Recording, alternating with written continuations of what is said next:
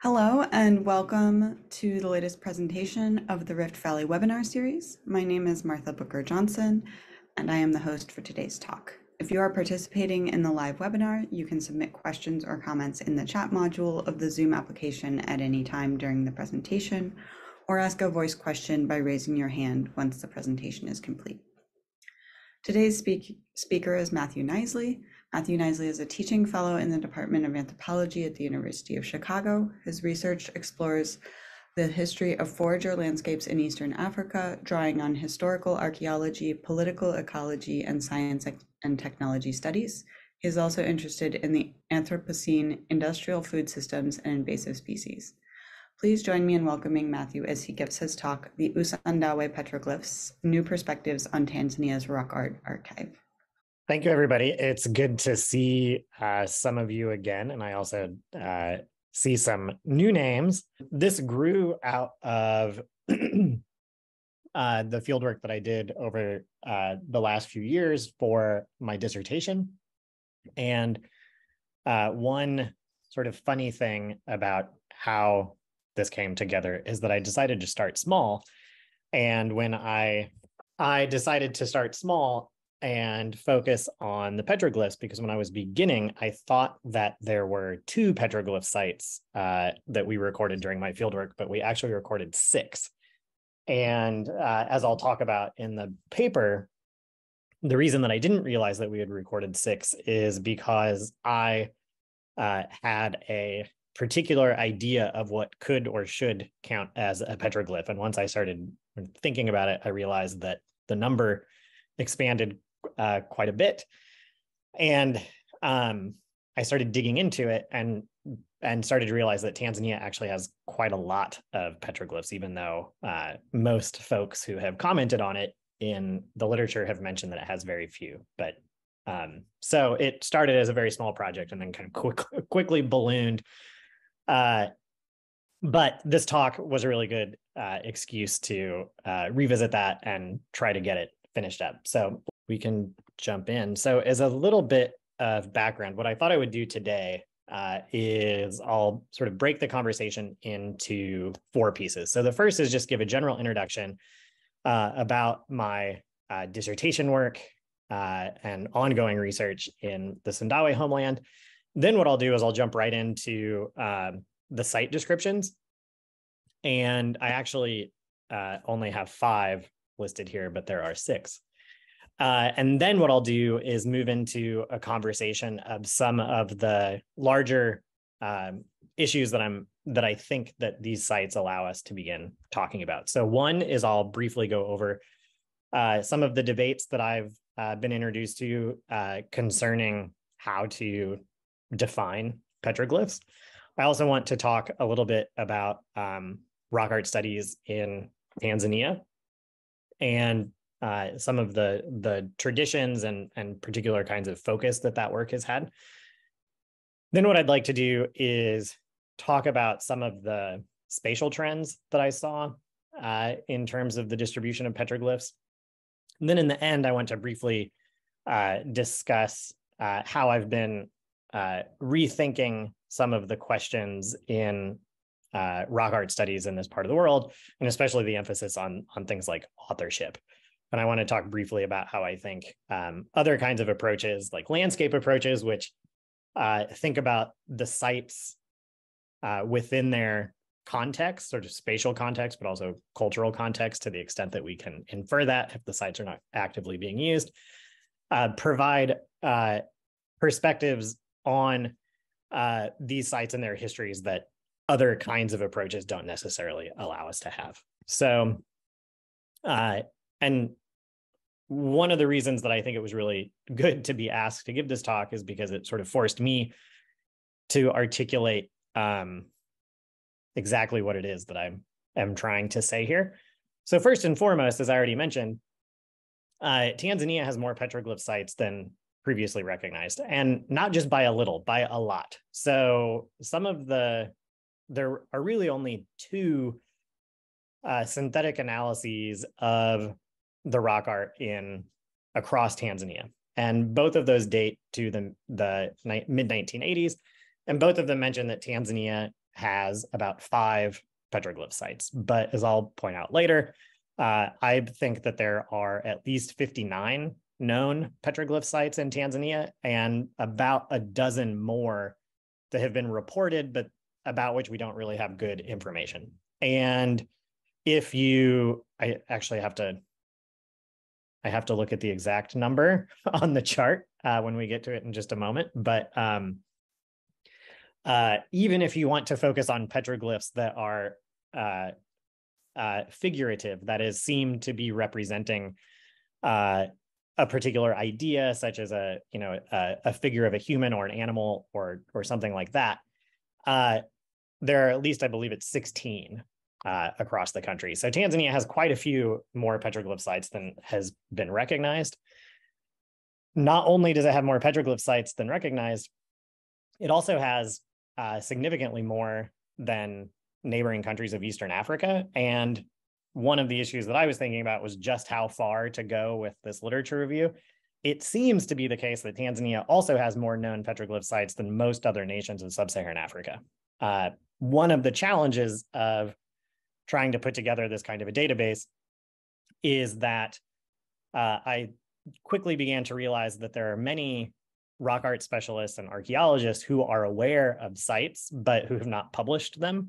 And also there are quite a few sites that are mentioned in travel guides or on websites and things like that that have not been published in peer-reviewed articles. So, and then also there's an issue of naming, and coordinates are not often included. So there's been quite a lot of work that I had to do to sort of figure out which sites are being referred to in all these different kinds of locations. So this, I think, is due to a number of reasons. One might be, as I'll talk about in a moment, an overly narrow definition of what a petroglyph is. It might also relate to the history of rock art research in Tanzania, which has tended to focus on Kondoa, although in recent years, there have been many folks who have started to do rock art surveys beyond Kondoa and have located a number of both pictograph, which would be paintings, and petroglyph or engraving sites. Also, and this sounds really basic, but I really think it's true, is the digitization of academic journals has really assisted considerably, because one thing I was surprised by is really just the range of journals that some of these, especially older articles that mentioned petroglyphs, were in. So another key point that I'm trying to communicate in this article is that rock art study, this is not my observation, but it is also, it's not an original observation of mine. Others have mentioned this, but rock art studies in Africa, including in Tanzania, have often emphasized authorship. So trying to understand which present group or the ancestors of which present group produced the images, whether they're engravings or paintings. And in Tanzania, this kind of an approach has tended to be informed by and also reinforces cultural historical sequences that have tended to emphasize distinct ethnic and linguistic communities and also subsistence systems. So many of you will probably be familiar with this, but some of the dominant categories in the historiography for this region deal with categories like Khoisan, Bantu, Cushitic. Those tend to be mapped on to categories like forager, farmer, pastoralist. And within Tanzania, you often also see a correlation between those groups and rock art traditions. Like in Kondoa, we have the naturalistic tradition, the white tradition, and the cattle tradition. And there's certainly benefit to those kinds of approaches, but one of the things that I've started to realize is that they only take you so far, and there's certain kinds of questions they don't allow you to actually explore. So another realization that came out of this project is that Tanzania's rock art is thought to form 2 zones, one in Kondoa district, one around Lake Victoria. These zones are thought to indicate the past presence of 2 distinct forager populations, so ancestral Twa groups and Khoisan-speaking groups. But based on my own fieldwork and the fieldwork of others in recent years, it does seem as if there's much more overlap between those two zones than had previously been realized. So there are both pictographs and petroglyphs and cave drums, which I've talked about to this group before, that exist in the space across those two zones. And one of the realizations that I had is that, well, that the sense that there are two distinct zones could actually be an artifact of the history of fieldwork as much as something about actual past social histories.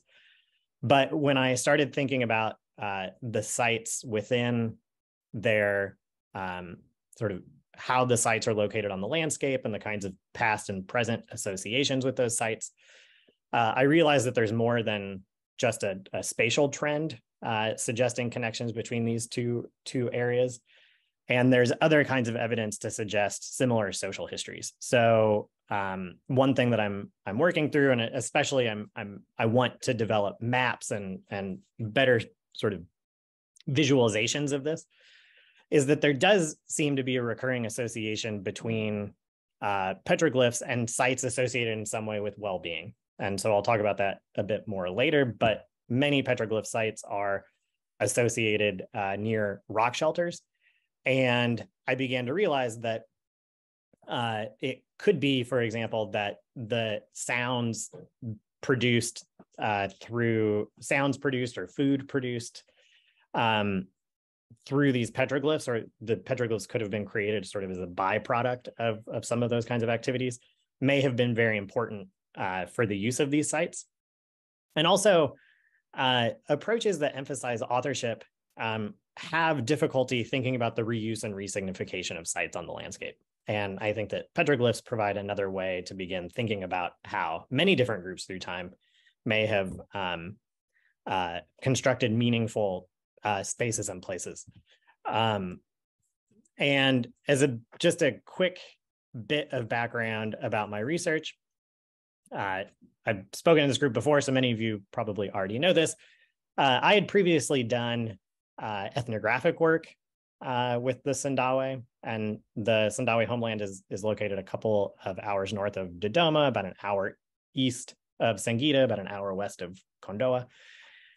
And I increasingly became interested in the longer-term histories of the region. And so after the ethnographic work, which focused on wild plant use, my master's paper actually asked this question of, well, how did it come to be that the Sandawe were categorized as hunter-gatherers, and what kinds of implications has this had for how and why anthropologists and other social scientists have been interested in this group and their histories? And the master's paper ended up being an exploration of the history of the term Khoisan. So how did it emerge in the Southern African context? What kinds of data did it describe? It actually emerged as a term in physical anthropology, but then was used to describe other aspects of cultural life in Southern Africa among groups that rely to varying extents on hunting and gathering. It became a linguistic category to describe the languages in that region. And then I also traced the history of how that term was applied to East Africa. And one of the things I considered in that paper is both how it allows us to understand certain things about the history of, namely, the Sandawe and the Hadza, but also the kinds of historical trajectories that it was preventing us from being able to see. So for my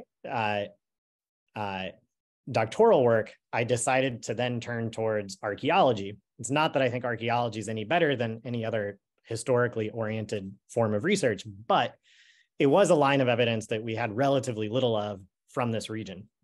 And there had been quite a few hypotheses that had been put forward about the history of the inhabitants of what's now the Sandawe homeland over the long term. And I realized that I could begin to explore those really quite directly with some archaeological evidence. So the map on the left is just a map of where I did archaeological survey, and it shows some of the open air sites, which means sites just out on the landscape, and rock shelter sites that we recorded over 2 seasons of fieldwork. and a couple of pictures of some of the kinds of objects that we found. So lots of ostrich eggshell bead, which is quite interesting. One really amazing thing about the ostrich eggshell is that we've done radiocarbon work on that. And there's one site in particular where many of those beads and blanks, so the fragments of shell that the beads were made out of, exceed the radiocarbon limit, which means that they could be as old or older than 50,000 years. There's a piece of, we found a few pieces of obsidian. So that black, little black flake up in the left corner of that picture, we were able to do chemical analysis of that. And that appears to have come from central Kenya. And which is interesting because that represents about a 30% increase in the distance over which we know obsidian was being transported in Eastern Africa. And then there's a cowrie shell bead and a glass bead there on the bottom. And about a third of the glass beads that we found came from production sites in South Asia. And about a third of them also could potentially date to the 1500s. So one of the realizations that I started to have over the course of doing the fieldwork is many of the hypotheses about this region were that it, for various sort of environmental and cultural reasons, was relatively isolated until somewhere between the 1600s and 1800s, and that it was really in the latter half of the 1800s that population growth forced the hunter-gatherers living in this area to begin experimenting more or adopting more heavily food production, so agriculture and pastoralism. But the archaeological evidence actually tells very different kinds of stories over much longer timelines. And as you can see from the bottom, we have direct evidence of iron production in this area dating to 350 AD, which is, at least 1,000 years older than what people were thinking about for the region. So really just a remarkable set of archaeological assemblages. And among the things that we recorded were all of these really interesting petroglyph sites. And one thing that I'll say is there were a couple of sites that have been recorded previously. And so the first one I'll talk to you about is called Tambala. And Tambala was first recorded by the Cole Larsons in the 1930s. And over the course of fieldwork, we were able to, I'm fairly certain that we relocated the site. But there are some notable differences. So, and one thing I'll say too, as you'll see over the next few slides, partly because I'm not a rock art specialist, and a lot of the pictures aren't very good. And so one of the things we really struggled with was how to get photographs of some of these engravings, and because it's very hard to see them in bright sunlight. And so we were speaking with Benjamin Smith, who's a rock art specialist based in Australia, and he suggested we go back at night with a flashlight and hold it obliquely. And so the pictures that you'll see of this site were all that we took from the evening. So probably before I actually publish this article, we'll need to find somebody to accompany us to revisit all of the sites and take better photographs. So you'll have to forgive me on the photographs. Some of them we just didn't take, somehow managed to not take photographs of. So in those situations, I have some of the sketches that I took. So the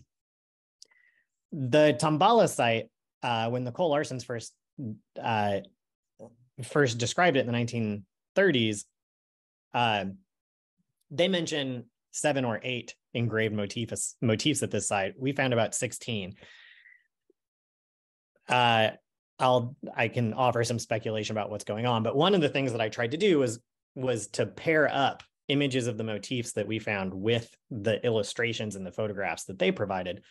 And based on that, I'm fairly confident that we found the site, but there are quite a few differences. So for example, just a real quick glance at the image on the left versus the image on the right, they look quite similar, but I think that if this is in fact the same motif, I think that at some point between fieldwork and publication of the Cole Larsons work, that their image got transposed somehow, because this sort of backwards 3 shape, if you were to flip it so that it's coming out of the same part of the spiral that the motif is in the picture on the right, then other aspects of the spiral are actually not quite right. So, but I'm not going to walk everybody through it, but I have done it where I've tried to like rotate them and map them on, and there's some differences, but it's such a distinctive motif that I think that at some point maybe something got transposed. This is another motif where we tried to link up a motif that we observed at that site with a former illustration. That one's a little more straightforward.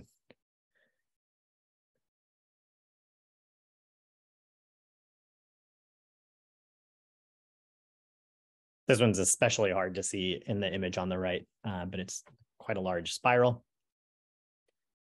And then this site, there's actually quite a bit of damage. It's an open air site, so it's exposed to the elements, and the top layer of rock has begun to flake off, which is sometimes called spalling.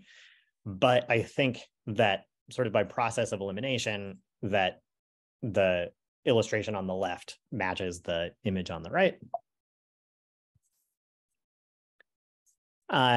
This is a motif that we recorded that does not seem to have been mentioned in any of the Cole Larson's publications or illustrated in any way. I don't know the extent to which all of you can see it on your own screens, but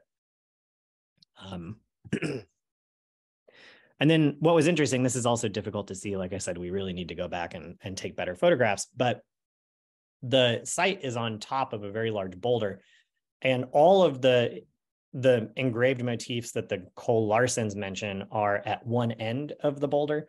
At the other end of the boulder, we found about 8 of these circles that have a bar that go through the middle. They're also really quite eroded. So I think that there are a few things that could have happened. One, it's possible that a portion of the boulder was buried when the Cole Larsons were there, or was covered in vegetation and they simply didn't see it.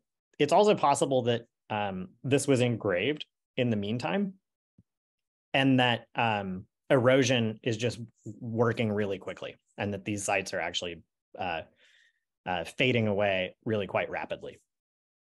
I think we'd probably need to get a specialist out there to look at them, both to figure out what's going on in terms of potentially their age, but also in terms of how to best protect these sites. Another site, which I don't have a good photograph of, but I'm using an illustration from Ten Ra from 1974.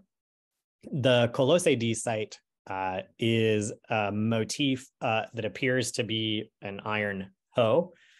I agree with Ten Ra. One of the things that he said when he visited the site was that it could be a natural erosional feature.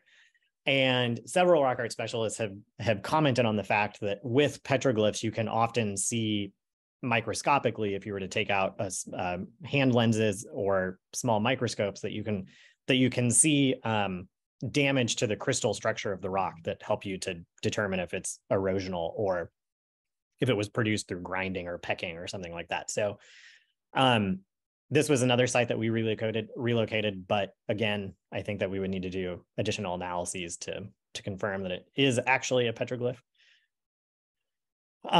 This is another site that was, so this is one of the sites that was newly recorded during fieldwork. And one of the things that I learned is that it is very common for,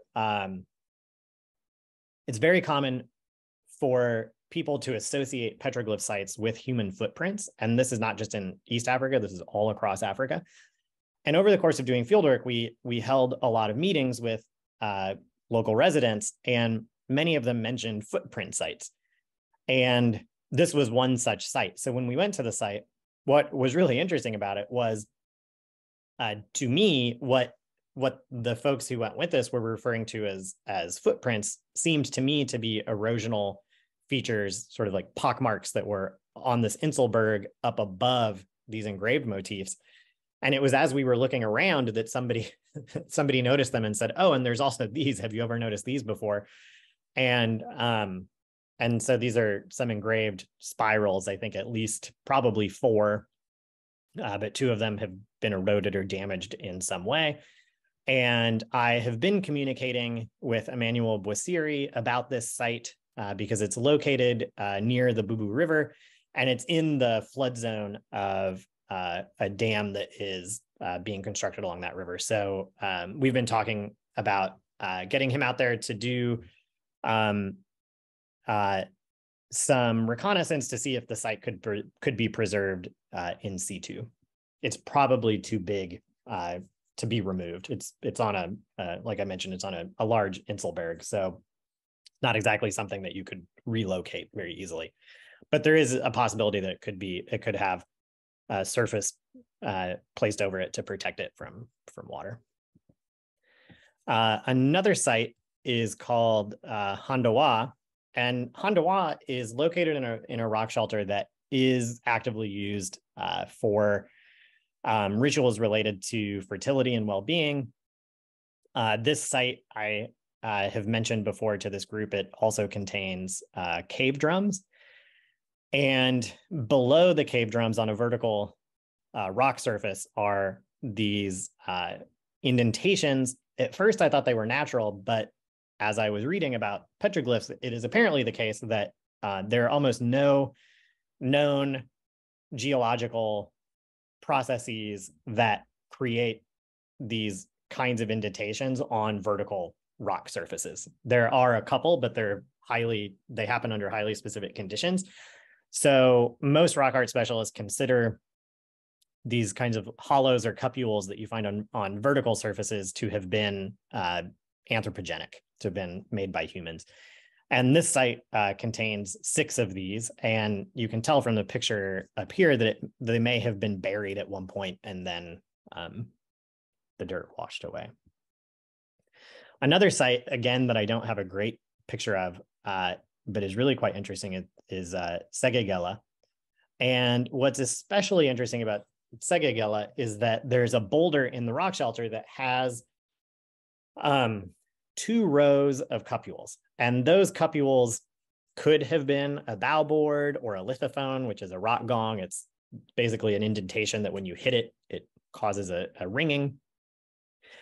What's especially noticeable to me about this site is there is a recurring motif across the length of the site, which is it appears to be either a giraffe with a very long neck or an antelope-headed snake or giraffe-headed snake. And so I don't know if you can see my cursor, but up here at the top, we have this sort of snake-like motif with giraffe-like horns or antlers up there on top. And there's no head in this one, but you can also see another one of those bodies. And these were both covered with dots.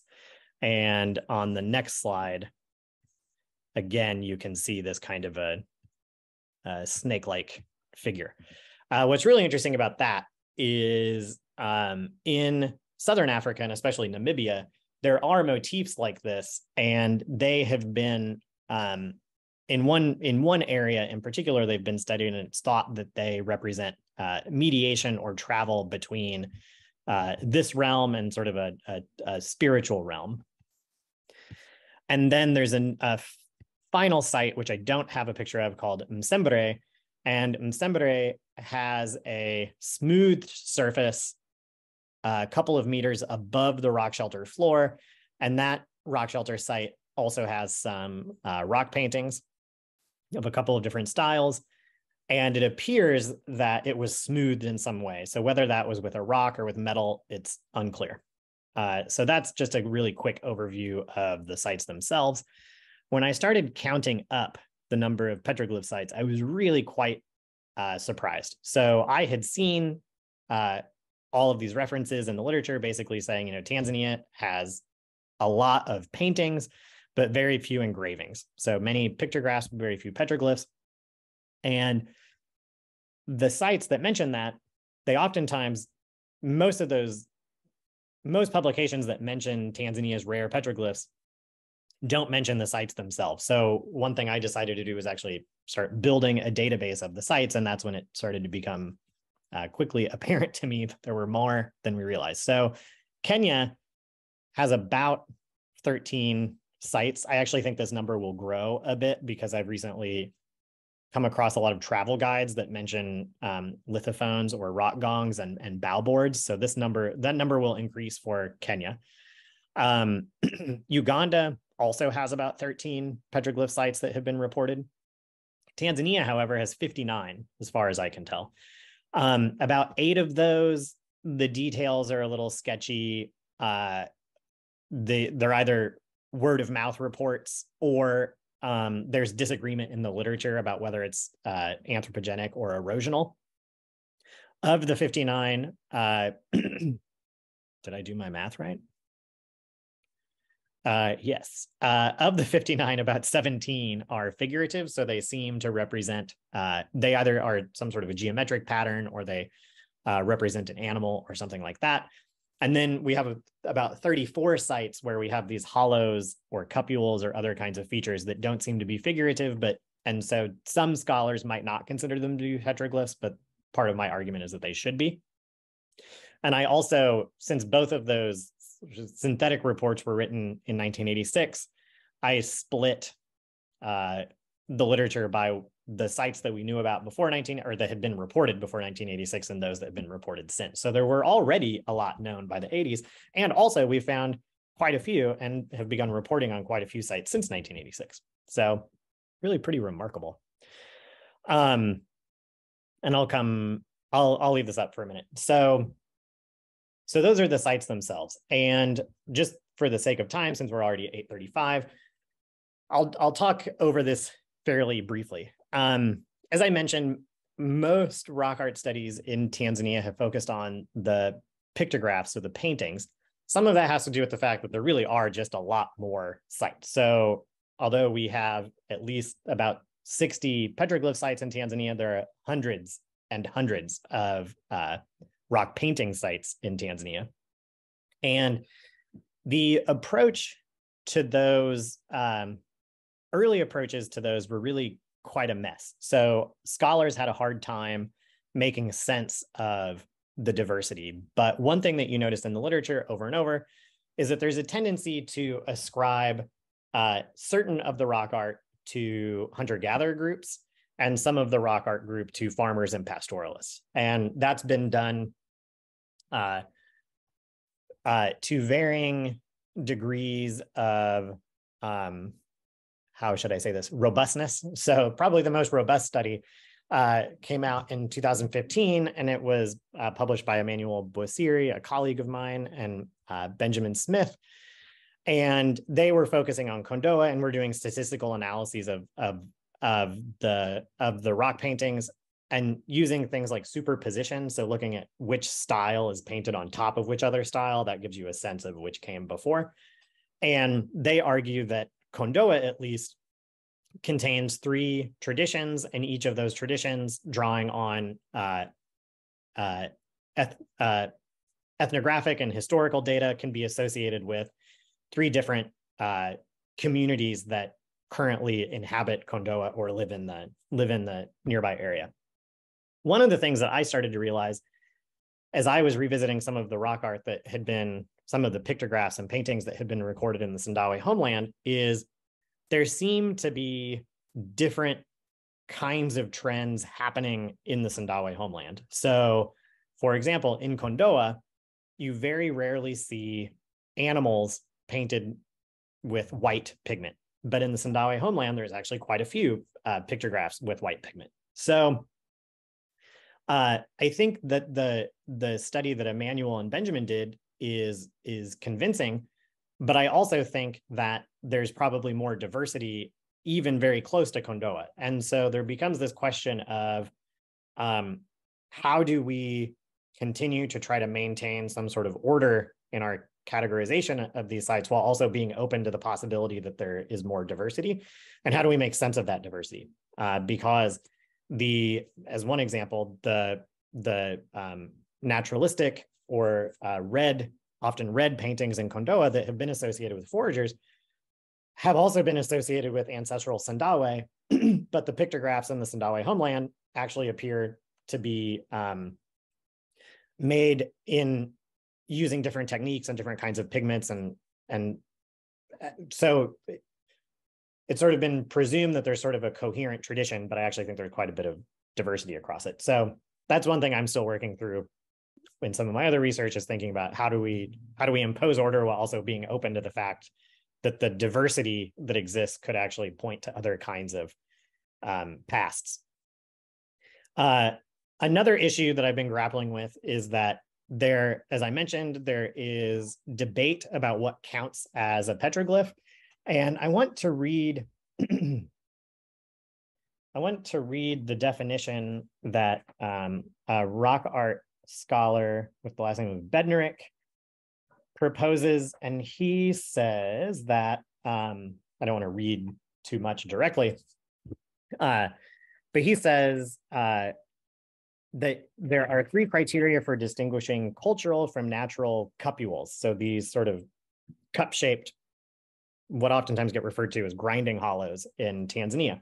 So the first, the cupule must have been made by the human hand, obvious enough. Evidence of the cupule's production must be visible microscopically and macroscopically. And 3, the cupule must have been made intentionally, and it is expected to possess some non-utilitarian or symbolic function, even though its production may have involved utilitarian dimensions. And at first I thought, okay, I could get on board with that. But then as I thought about it more and read some of Bednarik's other writings, he seems to, in some cases, reject purely utilitarian markings on rocks. He seems to reject some of those as petroglyphs. So for example, he would seem to, and I need to get in touch with him to confirm, would seem to, in many cases, not count grinding mortars that are in massive rocks on a boulder, or game boards like a bow board, as petroglyphs, because those are utilitarian and not symbolic. But one of the things that I started thinking about is that many of these petroglyphs, so a grinding hollow, for example, may not itself have been symbolic. The grinding hollow wasn't necessarily intended to represent anything. It was a byproduct of the goal of grinding possibly grain. But you can still nonetheless infer things about cultural activity from those kinds of markings. And so for me, I'm less inclined to not include those as petroglyphs, especially because, as I said, once I started doing this literature review and thinking about where all these petroglyphs are located and the sites in which they're located, there does seem to be a recurring association, especially in Lake Victoria, but also in central Tanzania, between petroglyphs and these sites that we know from ethnographic or oral historical, or even in some cases archaeological work, were associated with ritual activity related to well-being. So I'll try to start wrapping it up. But basically, where I'm going with the article is just to make it known how many sites there are, but also to say, if we have this more expansive view of petroglyphs, that it allows us to stop worrying so much about this distinction between symbolic or non-symbolic. And by thinking about the sites within their immediate material, and to the extent that we can understand this, their cultural milieu, that we can actually begin to understand how these petroglyphs were involved with the creation and maintenance of meaningful spaces, and how those kinds of approaches might be informed by, but also sort of approach the question from a different angle than this question of authorship. And the reason that I think this might be interesting to some of the Rift Valley Network folks is because I think your linguistic research has also demonstrated the extent of interaction across groups, which sort of works against these histories that emphasize the migration and replacement of groups. And so I think there's a lot left that could be gleaned from exploring these sites from new angles. So I'll leave it there if anybody would like to ask some questions. Thank you very much for your presentation. We can now begin the question and answer section. The question and answer section will be open to voice questions as well as written questions. If you would like to ask a question, just raise your hand in the nonverbal controls present underneath the participant panel, and I will send you a request to unmute. If you prefer to ask a written question, that is also still possible. You can do so using the Zoom chat module, and as usual, I will read out the question. Please remember that the webinars are recorded so that if you ask a question, this will be part of the recording and will be released on the YouTube channel. All right, I will start with a question while other people are gathering their thoughts. So I'm not very familiar with this idea of authorship, and I wondered if you could elaborate about that a little bit. One of the approaches that has been longstanding in rock art studies is basically to do different kinds of typological studies of pictographs to say, are there recurring sorts of forms of production, or use of pigments or particular styles that indicate that these were being produced by either individuals or communities that had some sort of a consistent, we could probably think of them as like, now a term we might want to use is something like a community of practice, but are these indicative of some sort of like commonly shared set of ideas, whether that's among an individual or small group of individuals or an entire group. But the idea has been that any sort of recurring style that we see somehow indicates the presence of some sort of cohesive cultural group. And you could do a taxonomic or a stylistic study like that and not make any assumptions that it gets linked to particular groups. But there is often an assumption, sometimes actually quite explicit, that any sort of recurring style that you see is associated with some sort of cultural identity. And in Southern Africa and also Eastern Africa, you do see sort of a tendency to try to link up particular styles of rock art with either present day groups that might still be making rock art or with ancestral groups of contemporary populations. So in Kondoa, for example, a lot of the red paintings are thought to have been made by ancestral forager populations, not necessarily by contemporary Sandawe, but ancestral Sandawe.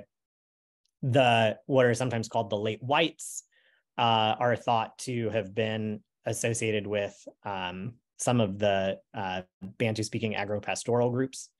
And then there's this other tradition, often made in black pigments, often representing cattle and humans, that are thought to have been made by ancestral Maasai groups. So you can't necessarily link up all rock art to existing groups. So one example of that in Lake Victoria, this is one case where many of the paintings in the Lake Victoria basin include different kinds of geometric designs, especially circles that kind of look like sunburst or spirals. And by association with other regions of the continent, it's thought that those were made by an ancient forager population that may have been like Twa communities, but there are no such communities in Tanzania, for example, where those paintings exist. So that's one situation where there's understood to be a coherent style, but that style can't be linked to a contemporary group.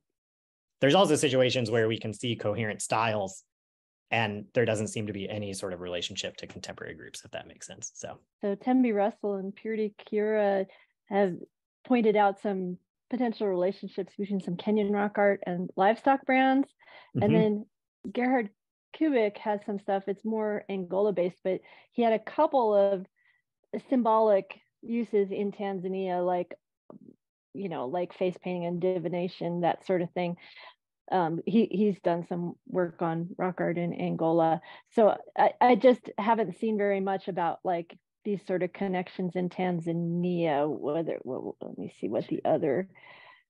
He said that there tattooed and carved ideographs among Makonde were one of these. Well, that's Mozambique, but also Tanzania, and tattooed ideographic facial marks among the Pangwa, indicating religious attachment. This is just an overview of African graphic systems. So just this question of how many of these images have sort of carried on into present day use.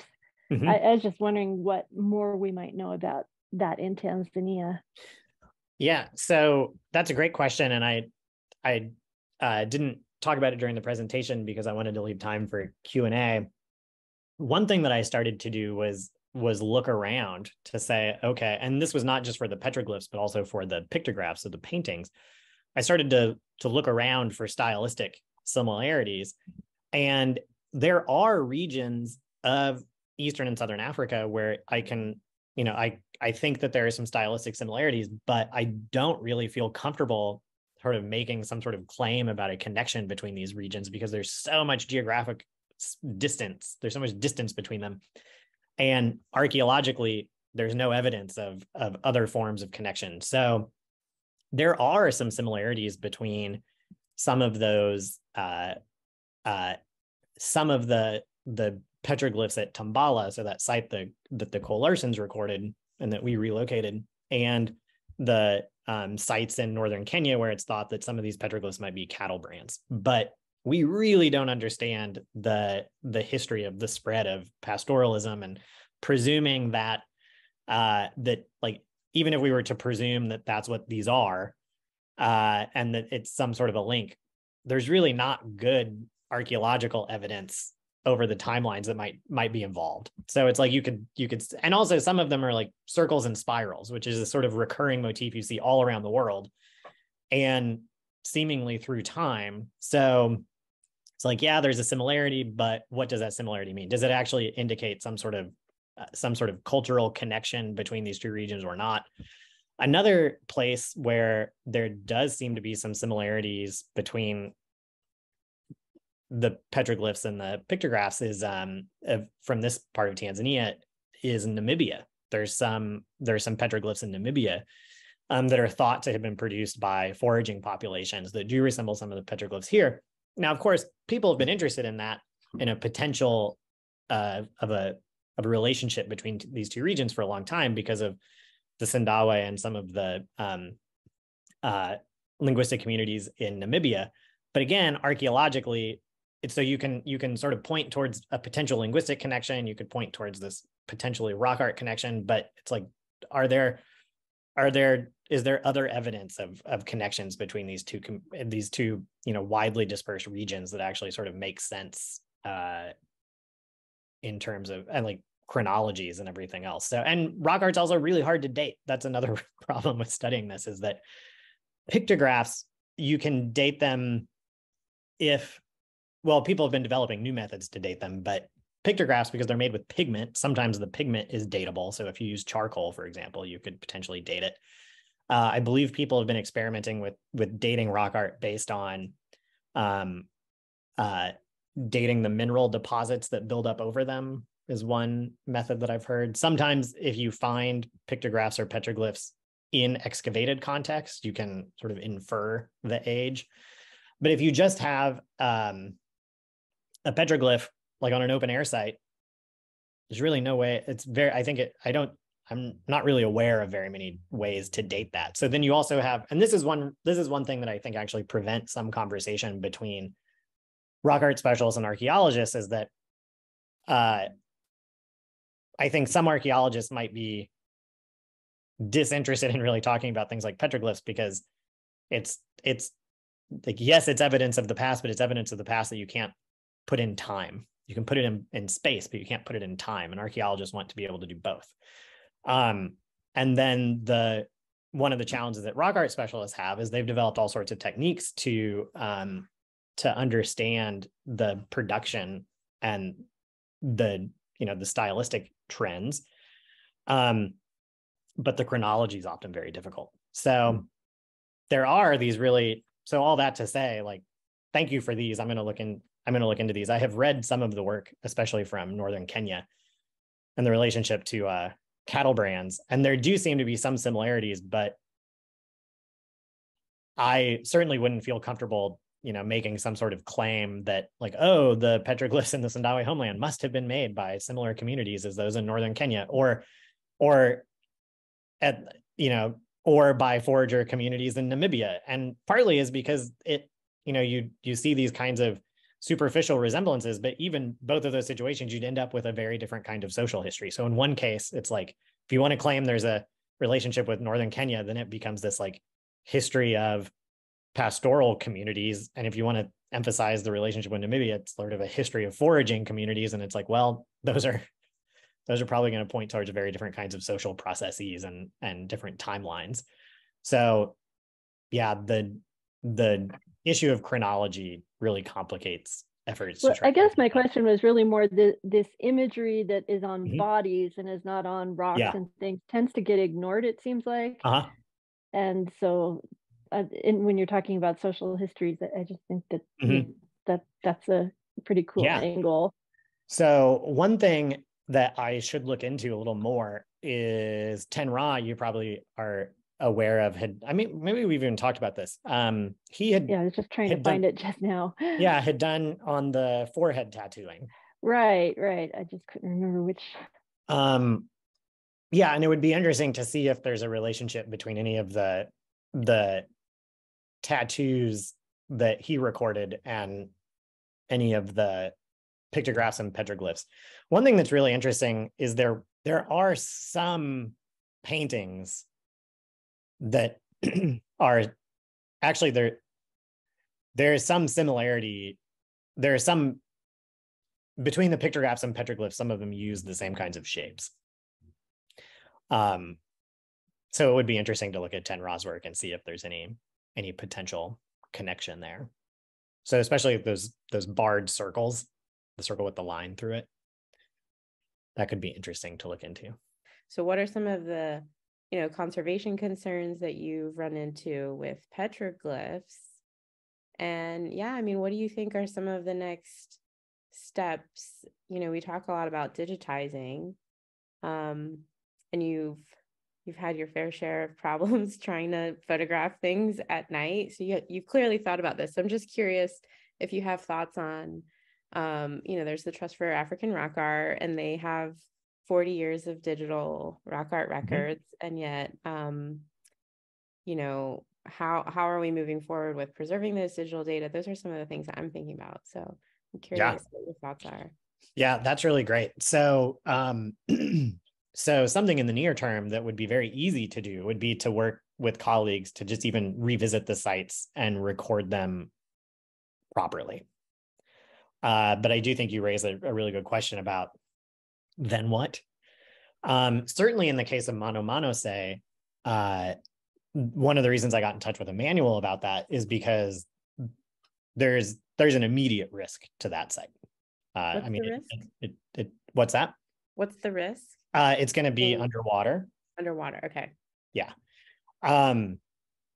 But the open air sites, it either speaks to the age of the petroglyphs, or it speaks to just how quickly the material erodes. But the open air sites are, especially Tambala, major erosion on the surface that the motifs are engraved in.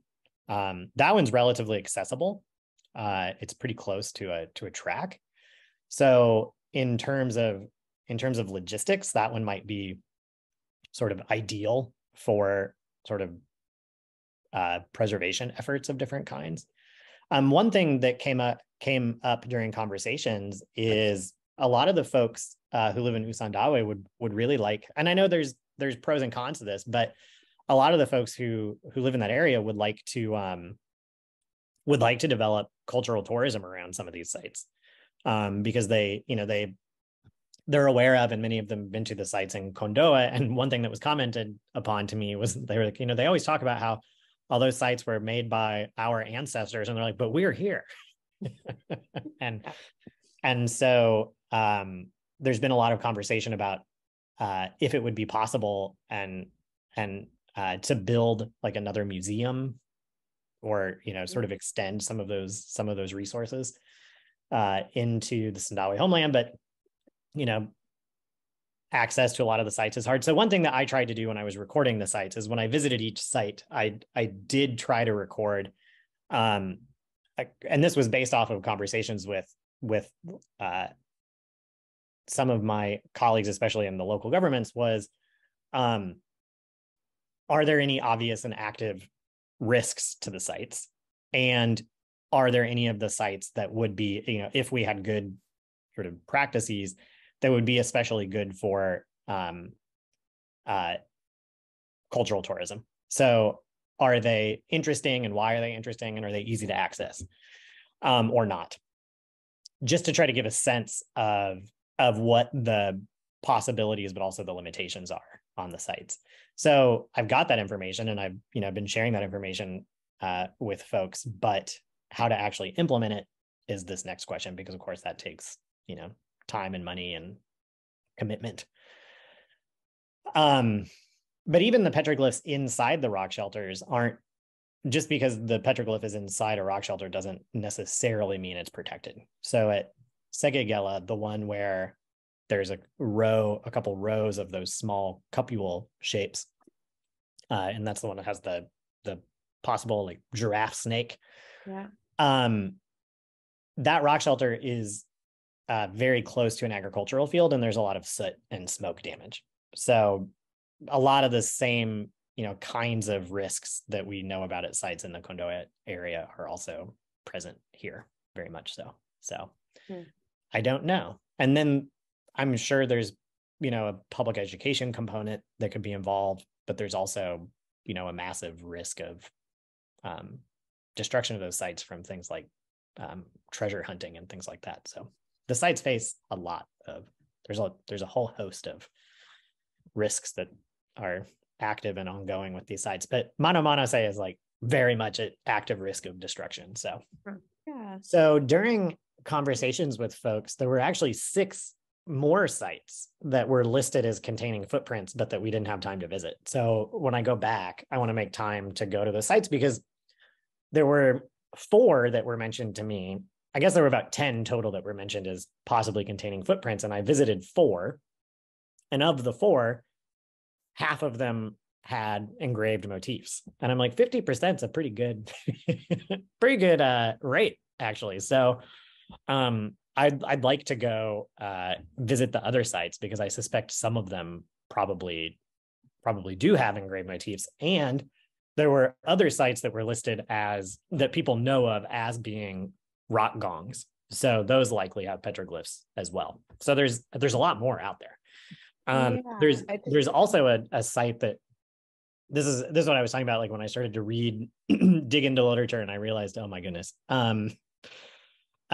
there is another site that was reported by word of mouth to Fossbrook, and that in the Sandawe homeland near the town of Curio, which is a little south of Kwamtoro, and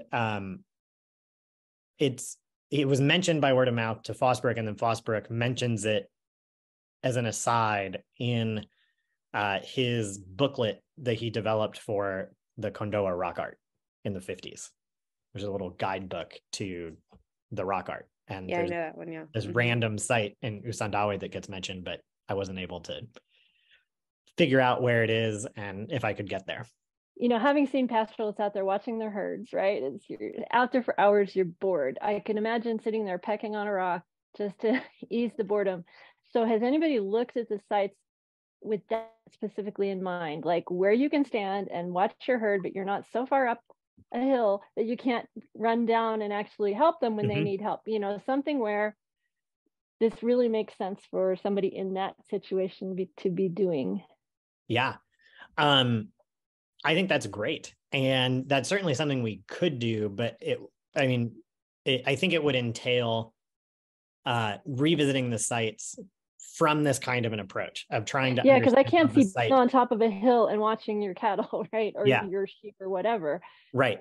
And so it would be kind of like Imogene Lim's study, which was this site-oriented approach. So she was thinking about how rock shelters, not necessarily shelters that have rock art, just rock shelters that were being inhabited in any way, related to the landscape. And one of the things, and so she looked at things like elevation, relative elevation of the site, sort of where they are on the slopes. Are they at the top? Are they in the middle, at the bottom? And that kind of information I would not be able to glean that from literature review. That would require going out and revisiting the sites and like I said, with that kind of a question in mind. And then kind of related, but it might, I'm really not a rock art expert, right? I'm a linguist, but it seemed like a lot of this stuff in Southern Africa, when they have the engravings, it's because they have lots of boulders and they don't have the kind of sites where you'd paint, right? Mm-hmm. So but it doesn't seem like that really works for Tanzania, right? Like you have places that you could paint. So you're not engraving because that's the only kind of surfaces you have, right? Right.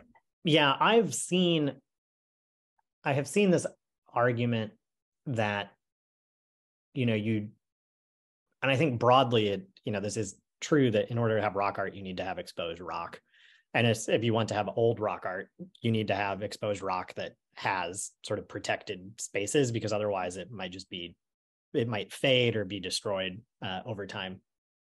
And Tanzania is very mountainous, and there's also a lot of places where there haven't been systematic surveys of the rock art. So like I mentioned in that one slide, I think that our sense of there are some real institutional and sort of historical trajectories behind where people decide to do this kind of work in Tanzania. And so I think it sort of reinforces the idea that the rock art only exists in one place. But from talking to colleagues of mine, not just Itambu, but others who are working down by Iringa, it's like, if you actually spend time and start doing a survey, you start finding sites. So I think that there are sites probably all over Tanzania that we don't know about yet.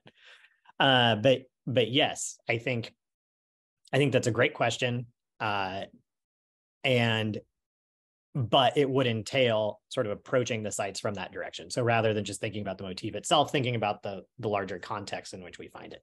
And it's only if we explicitly are gathering that data that we can then start to see the trends. One of the challenges that I'm having with putting together even just some of the visualizations is some articles mention coordinates for the sites, but a lot of them don't. And so there's a lot of sites, especially around the early to mid 1900s, where what I get are, this petroglyph is located, if you walk 300 meters north of this particular hotel and then run into the stream and go 200 meters to the south, you'll find the petroglyph. So we could relocate the sites, but in most situations, we don't actually know. We have a general idea of where they are. We don't really know where they are, which makes it difficult to then think about sort of any trends in terms of site location and things like that. So, but yeah, I think that would be great to do. And who knows, hopefully, I've been really excited because there are so many people who've been doing rock art survey in Tanzania in recent years. And so hopefully this can keep the fire burning. I just have one minor random question about those footprints again. Yeah. We talked about, I read a paper and I put it in the chat, but I didn't send it. Maybe you've already read this paper that's linking potentially grindstone, like grinding, for example, millet, with the big stick. Mm-hmm. Some of the folks at those sites have said that that's what they thought it was. Some people think it's the footprints. Oh, yeah. And that an alternative thing, way that it could have formed is through grinding. Mm-hmm. And, we see that at a lot of sites where you'll see the cupules and then maybe, like you're saying, like a petroglyph. So I'm wondering if maybe those two things are related, and if you've already seen that literature. Because I know there's one paper, I think from, I want to say Nigeria, but I'm not sure. Oh, I don't know. That one doesn't sound familiar, but if you come across it, send it my way. One thing I've become really interested in, and I don't know much about, but I know it's out there, people have been working on this, I referenced it, is thinking about the people who are thinking about the sounds at particular sites. So trying to understand how, like with rock gongs or lithophones. So does it seem as if people were trying to purposefully manipulate sound at these sites in particular ways? Mm-hmm. And what's interesting about the cave drums, for example, is, like I said, among the Sandawe, those are almost universally referred to as beehives, but in other places they are referred to as drums. And the evidence, at least from what I've seen, is that when there is a drum head left, there's often a little hole in the drum head, which would suggest that it was a friction drum. So a string might have been attached to the drum head, and when you pull on it, it creates this booming sound. And which sort of, I was just thinking about it. I was like, well, that actually probably is further evidence that these things were related to things like rainmaking, if there's an association between those sounds and like thunder, for example. So that's why I want to revisit, especially there's there's dozens of sites near Lake Victoria where near rock shelters and rock painting sites, near rock shelters with and without rock paintings, I guess I should say, there are all of these grinding hollows and rock gongs. And so that's what got me thinking, like maybe the production of food or the production of sound was important, and that's why you're seeing this sort of correlation, this co-location of these different kinds of features at these sites. But that's not something that you can really get to by thinking about something like authorship necessarily. You see that in these Karoo engravings too. There's rock gongs all scattered amongst the boulders with the engraving. In which ones? In this Parkington et al. It's beautiful photographs in this book. Thank you. I think those are all of the questions and comments for today. I'd like to take this opportunity to remind everyone that recordings of all of the presentations in the Rift Valley webinar series can be found on the Rift Valley Network YouTube page, and entries for each presentation are added to the Rift Valley bibliography. I would like to thank Matthew again for his presentation and everyone else for participating today, and I hope to see you again at our next webinar on Wednesday, the 8th of February, by Macarius Itambu, entitled The Renewed Archaeological Research and New Discoveries in Singida Region, Central Tanzania.